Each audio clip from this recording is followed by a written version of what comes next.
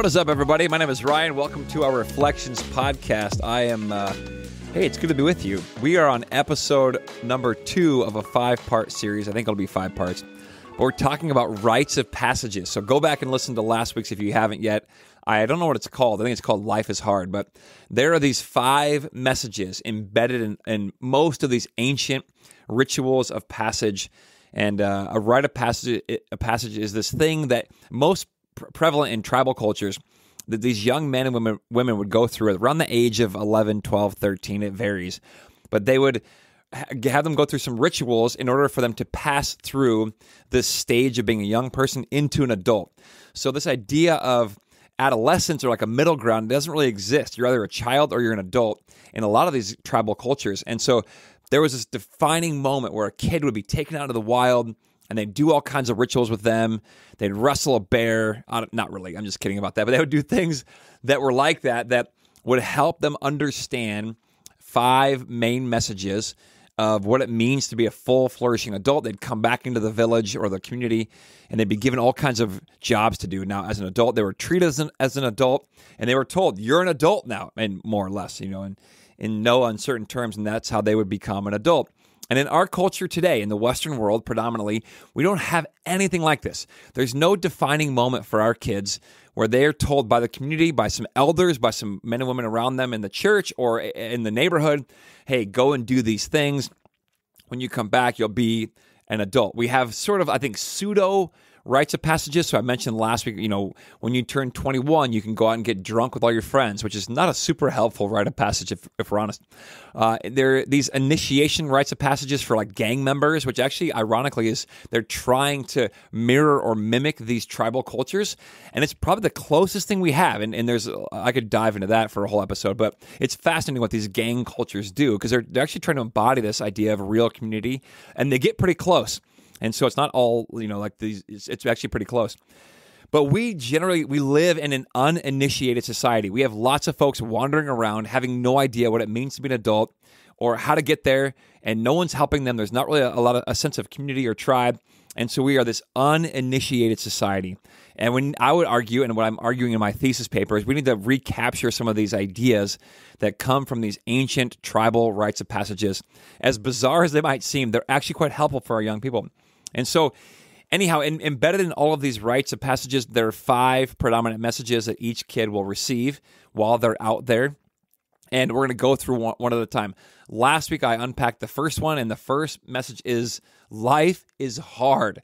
No matter what you think, no matter how easy your parents try to make life for you, life is actually hard, and that's okay. It's part of life. The second message today that most young people receive when they're on these rites of passages, the second one is this.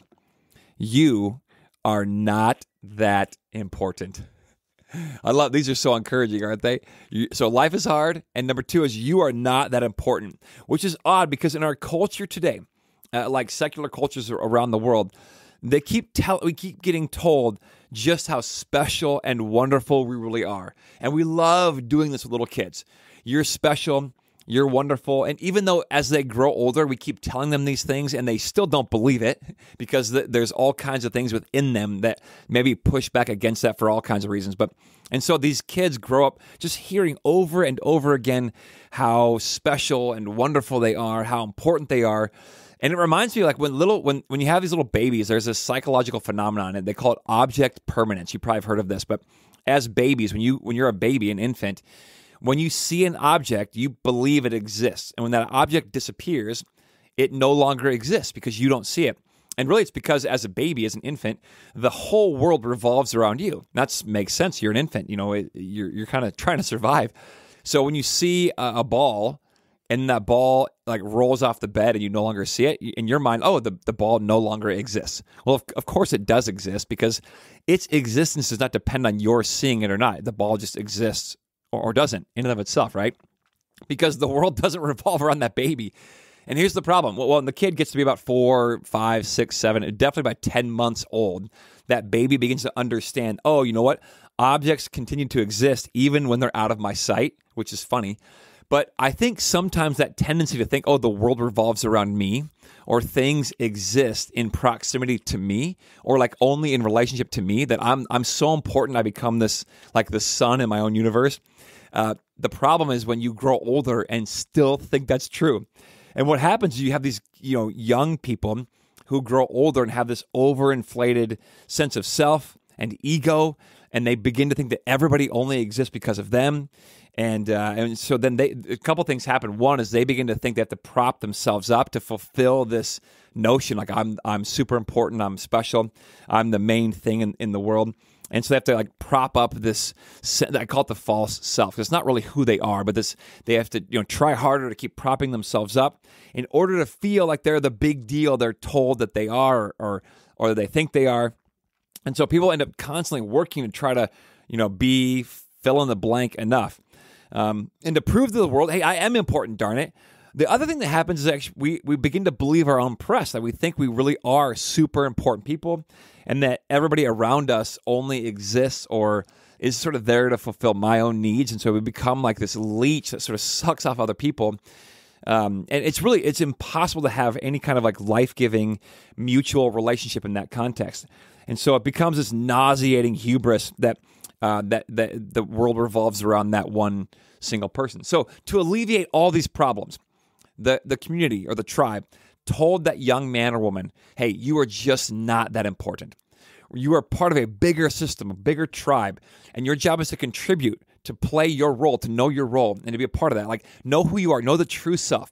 So stop trying to prop yourself up, which is something that we really all try to do on occasion. We try to prop ourselves up, make ourselves appear more important than we probably really are.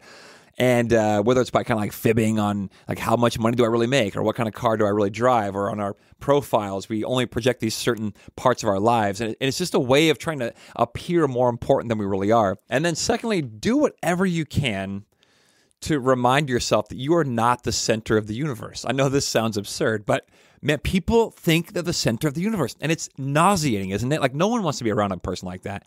And so just remind yourself, hey, I'm not that big a deal. I'm a part of a bigger system. My job is to contribute, to love, to give, even to serve. And you might have to like do those things to remind yourself, but it's liberating, because after all, you and I are like characters on a stage that come out, and we're on the stage for a short while, and then we drift off to the side stage. We're just not that important. Even those with like main character energy, as they say, their role in life will come to an end. This is one of the truths to come later, but even these people who think they're the sun and they don't live forever. Their life is only a blip. It's vapor. So you and I are just not that important. I mean, aren't you glad you tuned in for this wonderful good news? Anyway, so today, know that, look, life is hard, and you're just not that important. All right. Love you guys. We'll catch you soon. Peace. Hey, if you enjoy this show, I'd love to have you share it with some friends. And don't forget, you are always welcome to join us in person at Central in Elk River at 8:30, which is our liturgical gathering, or at 10 o'clock, our modern gathering. Or you can check us out online at clcelkriver.org. Peace.